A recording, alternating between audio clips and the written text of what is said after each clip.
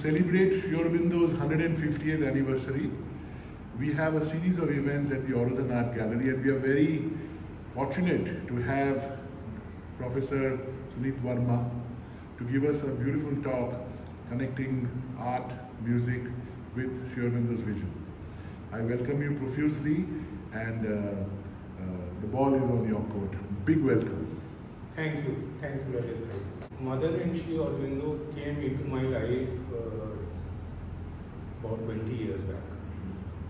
I had two extraordinary dreams where I was shown that this is my path. And in the Indian tradition, they say that there is no point in searching for a guru. When you are ready, the guru will come to you. And sure enough, they came to you. About love, in any love relationship, even in human terms, man, woman, or any other kind of partnership, one person has to make the first move. So in the relationship between the human and divine, who makes the first move? Obviously the divine, because we don't know. And the divine comes and tells us, I'm there. So you get for a while things like Ananda, peace, compassion, oneness. So they give you a taste of that. Then it is up to you. You have to do your sadhana. In Uttar Pradesh, as I belong to Uttar Pradesh, Papad Belne hai, that is sadhana. So I was receptive and I have been doing that. And I don't claim that I have arrived. But some attainments are there because more and more of Ananda and Prem Bhav and Karuna Bhav is centered into my life. And the most recent, the Ananda and Prema happened many years back. But about 3 months back, Karuna Bhav opened up. When I hear anybody's pain, tears start pouring out of my eyes. Mother's grace. Now, in my sadhana, it's not reading, it's not even Sri Aurobindo's writings, mother's talks, which I have not read much.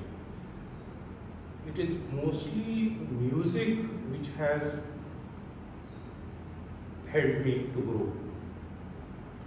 And the meaning of guru is that which dispels darkness. So music has been my guru, biggest guru so far. So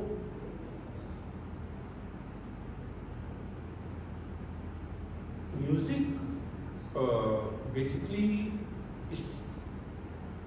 impacts us at the level of emotions. And as a student of psychology and a professor of psychology, we have many theories in our books, which are all Western. I don't teach any of those things anymore. We have a theory of emotion given by Bharatya in the in the Natya Shastra, 2nd century AD, called the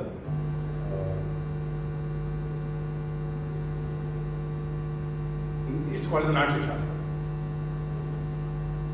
And in the Natya Shastra, which is almost 6,000 pages long, A4 size, there are 2 chapters on emotions and sentiments. So in that, Bharat Muni explains that there are 8 emotions.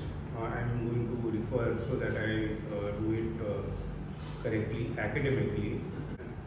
A prelude to what I am going to say. That's a theory part.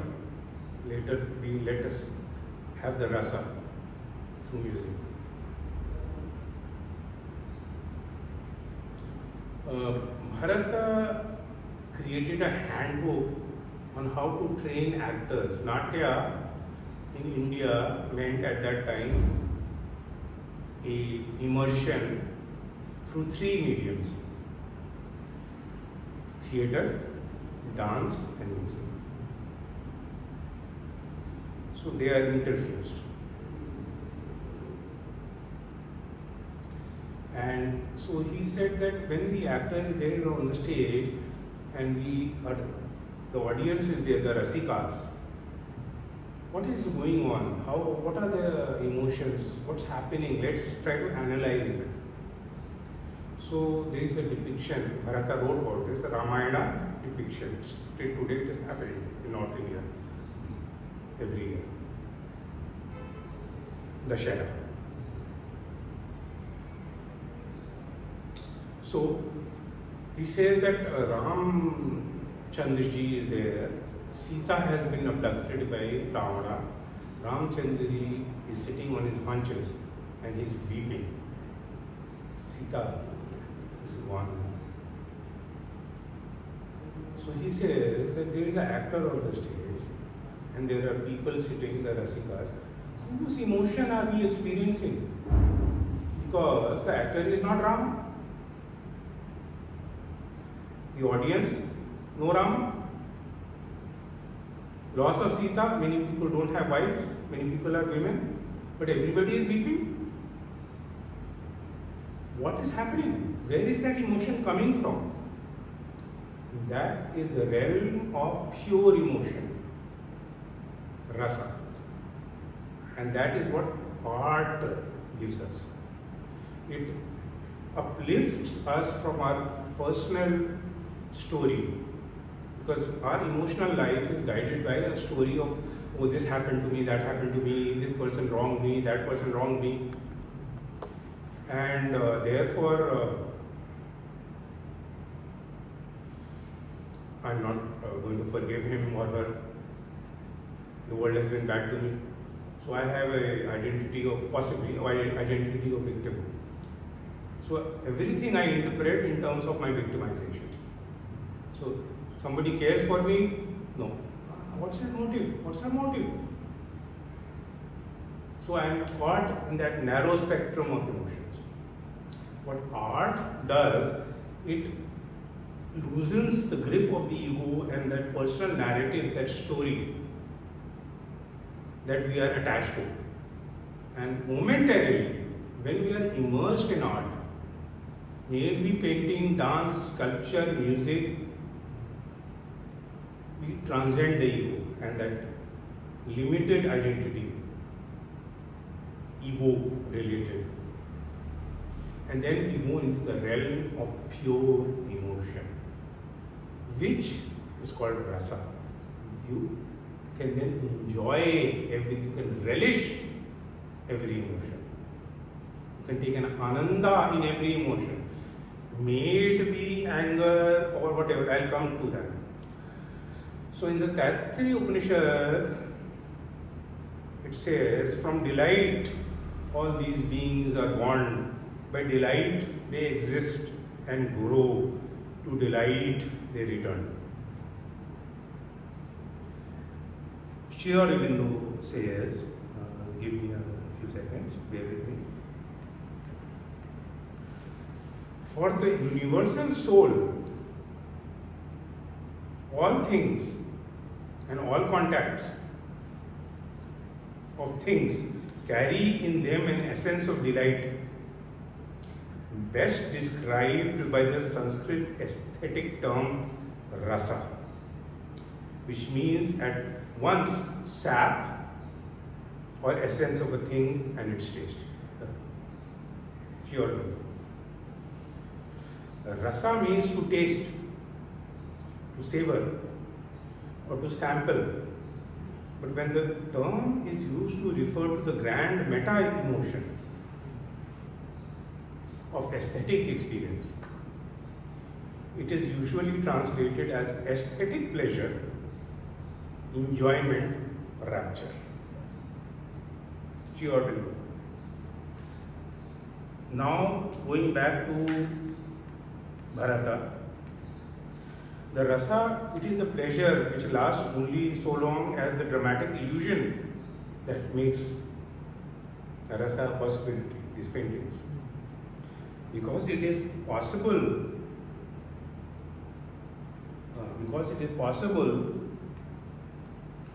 for members of the audience who witness a drama, natya,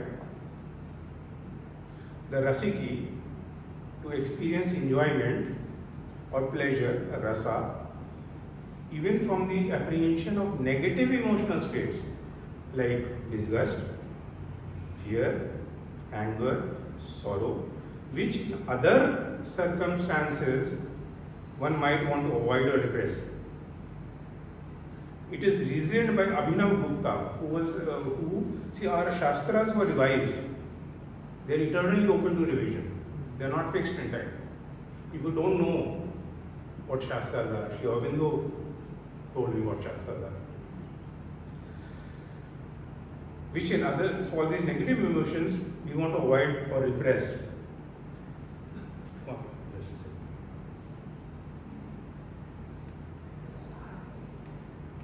So Abhinava Gupta, Bharat 2nd century AD, Abhinava Gupta 5th century AD. It is reasoned by Abhinava Gupta that and others that rasa must be an autonomous meta-emotion, transcendental, a sui generis form of consciousness, transcendental consciousness. I'm going to the next slide. Now, the 8 emotions that Bharat Muni, as he is called, talks about 8 major emotions. And in modern psychology, they also have that. So, as in terms of rasa, that transcendental reality, the highest is love, Shringara. Then there is the comic hasya. Then there is the pathos, karuna. Then there is the furious, raudra. And then there is the heroic, veera. And then there is the horror, ravana, bhayanaka. And there is the odious, bibhatsa, disgust. And then there is also the marvelous, adbhuta, astonishment. In everyday, when it comes to our emotions, Shringara, we mix it up with rati, eroticism, sexuality. But that's not what it's all about. That's universal force, all of creation. Hasya, mirth, laughter, jokes. Pathos, karuna, sorrow, pain, crying. Rodra, anger, krodh. Heroic, utsaha. Horror, bhay. Odious, disgust. Kya ghatiya cheez hai? What a disgusting thing.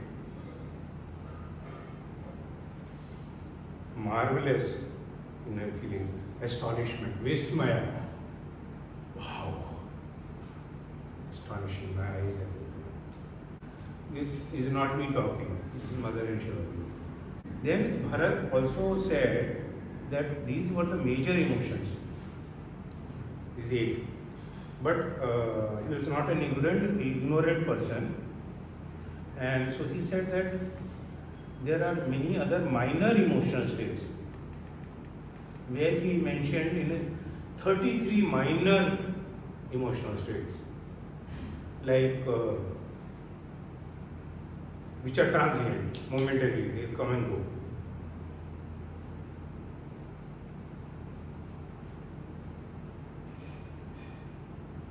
Repose or withdrawal, nirveda. Debility or weakness, galani. Doubt or apprehensiveness, shanka. Jealousy. asuya, infatuation, moha, contentment, dhriti, shame, vrita. So there are a list of 33. Now we come to the more concluding part of the theory. Emotions are the experiences of particular individuals like you and me, resulting from particular causes or life circumstances. Shorn of, separated from that, shorn of all connections with particular persons. The emotion expressed in art is detached from the context of time and place, and thus is truly generalized.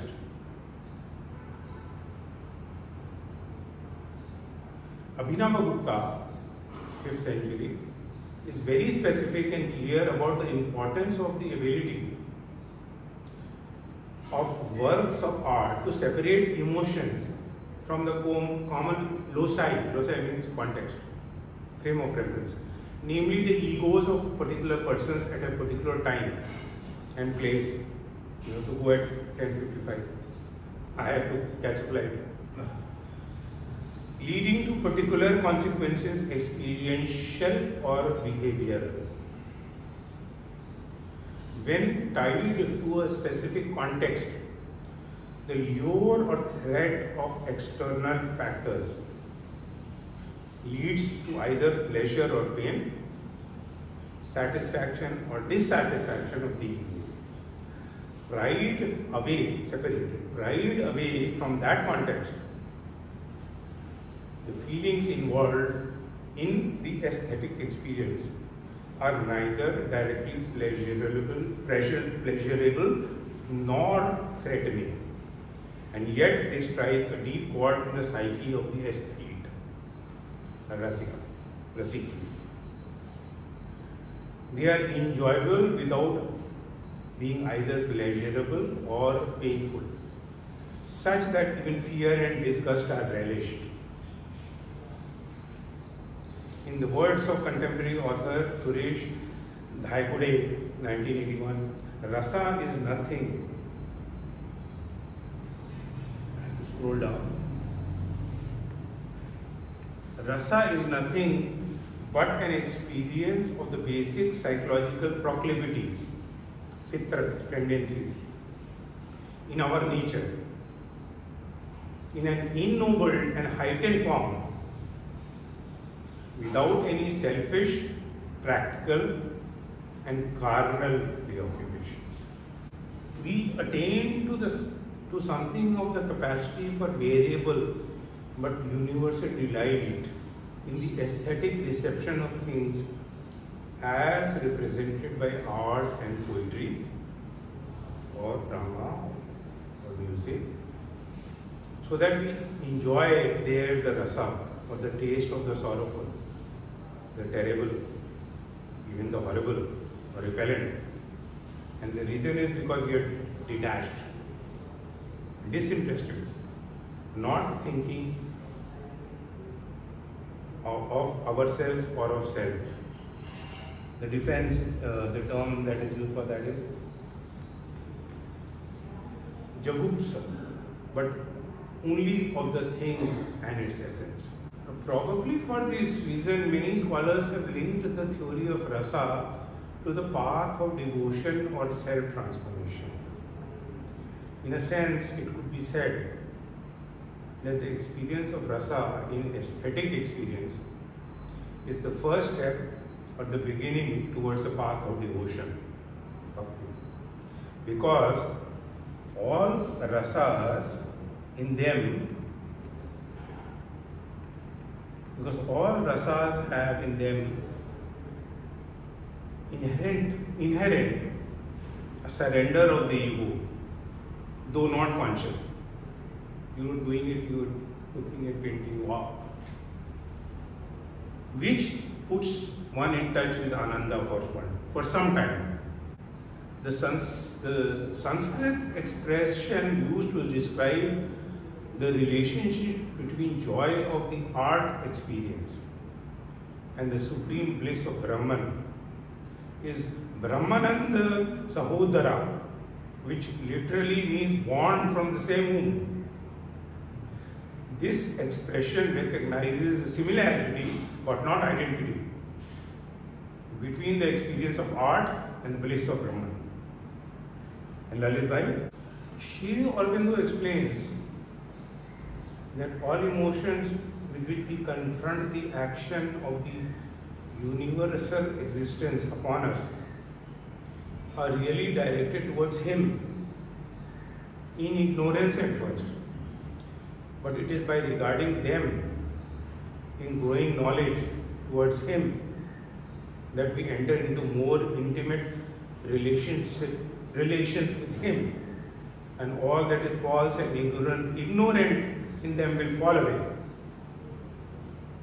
as we draw nearer towards unity. To all of them He answers,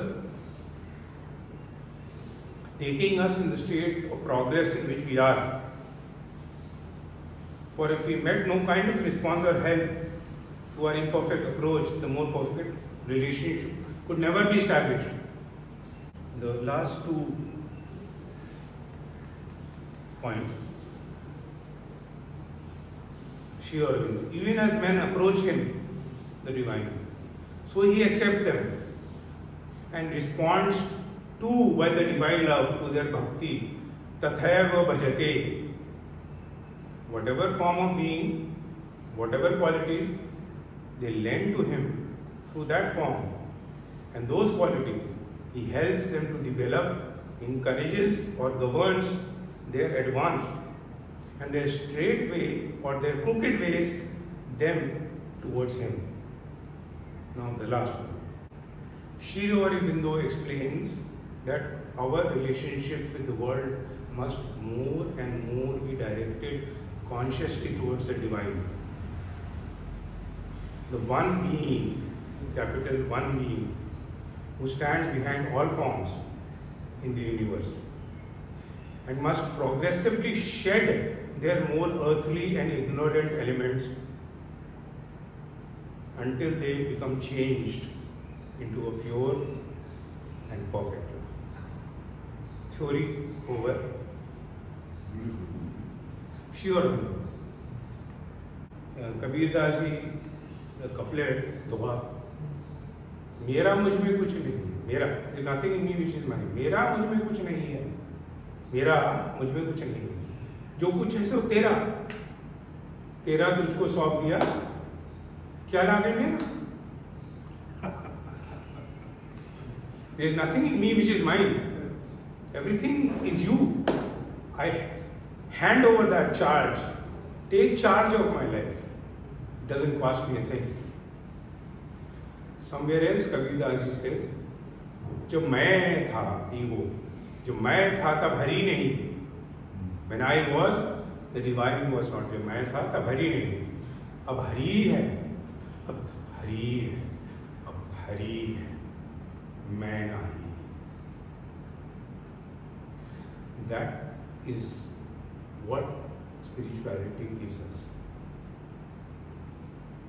And 20 years of sadhana have brought me to this place. I don't claim to be a jnani.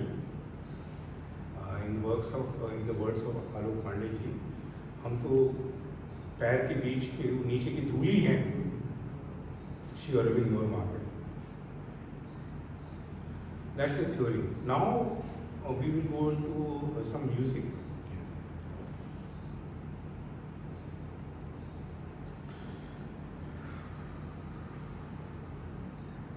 Because I have to shift my focus. The second part is how to appreciate the music. How to appreciate music? Stop thinking. Stop analyzing. What do you analyze? Just let it hit you. Get blown away. Just get blown away. Okay. Connect, yeah. Don't let the mind come in the way. Unless it's a higher mind of operating. Over mind and intuitive mind and supra mind. The person who's singing, his name is Tochi Raina. Tochi Raina is a Punjabi. He sings in Bollywood to earn his bread and butter, but he's a Sufi by heart. So there is a piece by him called Jugini. So he has on one side he is singing in Bollywood alone, solo singer, but he has a Sufi band. It's called Sufi acoustics. So we hear Tochi Raina as a Sufi. In this rendering, it begins with a few lines by the mystic poet Baba Farid from Punjab. Then continues with Baba Bulle Shah. Okay. So in the first part, I am translating because I have all the translations, but to make it simple. So what he says is, Wake Farida.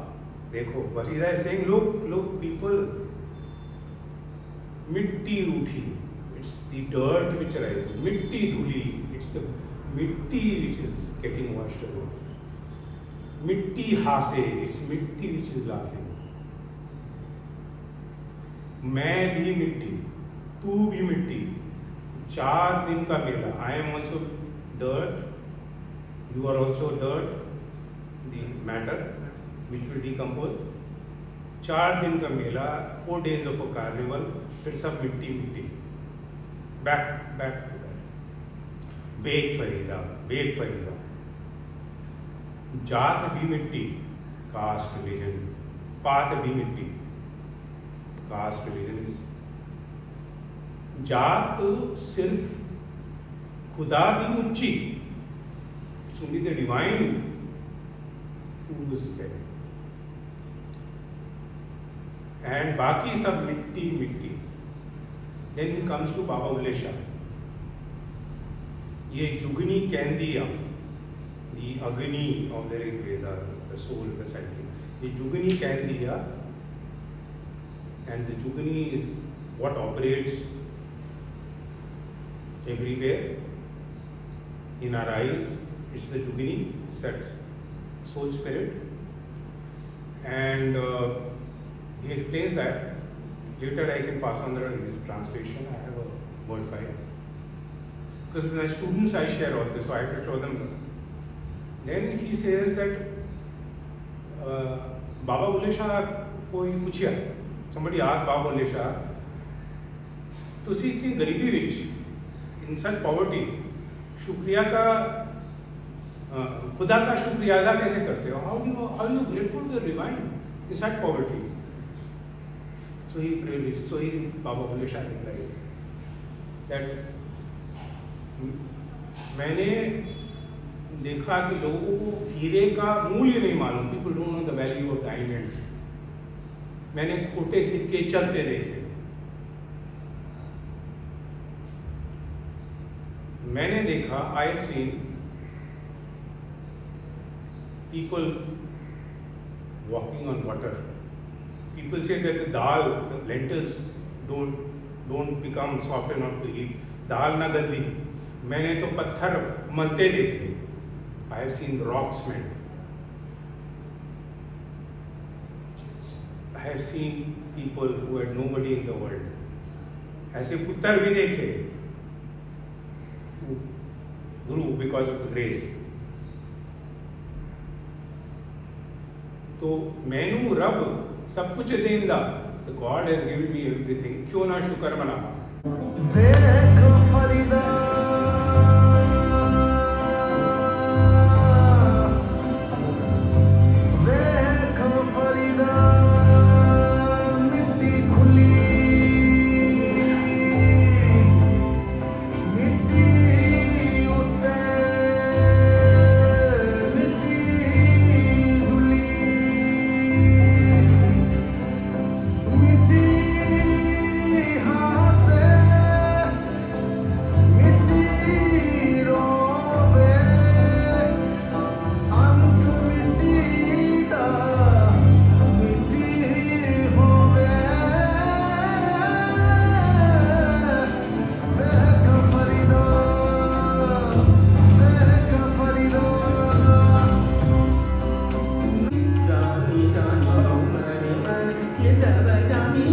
जानी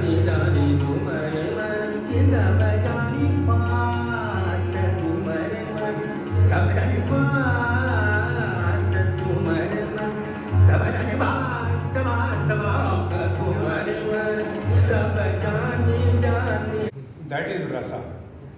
Is an emotion of jealousy and anger, and through art we enjoy it. If our wife or girlfriend or partner was with somebody else last night, it's only vibrations. The voice is used as an instrument.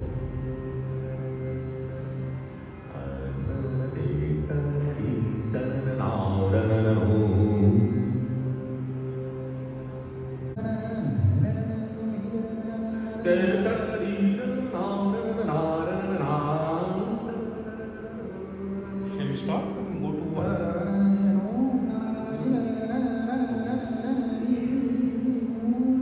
I'll forward you these things.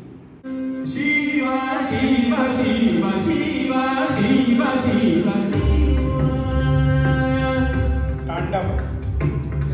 Tandav nritya. Shiva, Shiva, Shiva, Shiva, Shiva, Shiva, Shankar Adideva, Shankar Adideva, Shambhu Bholanath, Shambhu Bholanath, Yogi Mahadeva, Shiva, Shiva, Shiva, Shiva. Haman hai ishq mastana, haman ko hoshiari kya.